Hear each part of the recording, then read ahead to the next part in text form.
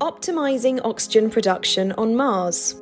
The first human mission to Mars may not be far away, but many preparations still need to be made to ensure the safety of crews once they arrive. One of the key requirements for these missions will be producing a steady supply of oxygen. This will allow crews to survive inside their habitats on the Martian surface, whilst also providing propellant for a Mars Ascent Vehicle, allowing them to return home.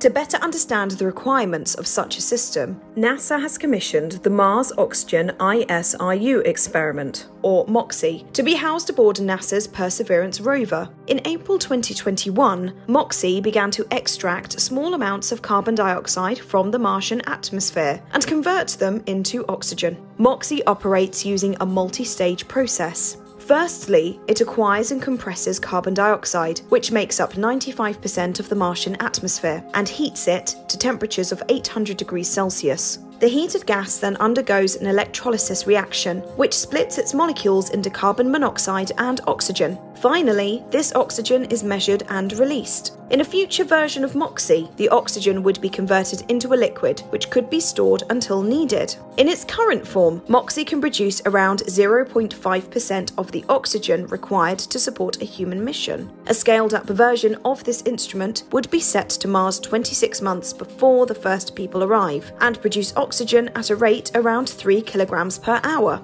This will provide crews with breathable air, while allowing them to leave at a moment's notice if major problems arise. In a recent study, Hinterman and his colleagues at MIT investigated MOXIE's performance so far. They combined the lessons they learned with the constraints that will likely be faced by crewed missions to Mars. They then used these results to design a system for producing oxygen on a larger scale. Using advanced optimization algorithms, the researchers showed how such a system could operate as efficiently as possible, with minimal mass and power requirements. Their examination had many interlinking aspects to consider, including the power, electronics, and heat exchange systems needed to convert atmospheric carbon dioxide into liquid oxygen. Using these algorithms, Hinterman's team developed a virtual model to simulate the operation of an upscaled MOXIE instrument in the changing environment of Mars. Based on their analysis, they calculated that an optimized MOXIE architecture would produce 30 metric tons of oxygen over 14 months, while weighing just over 9 tons and consuming fewer than 27 kilowatts of power. The researchers hope their results will provide valuable guidance for space agencies that are planning to send humans to Mars, opening up a whole new chapter in the story of human space exploration. With the optimized MOXIE system they propose, Hinterman's team hopes that these missions will avoid spiraling budgets, while minimizing risks for the daring humans who undertake them.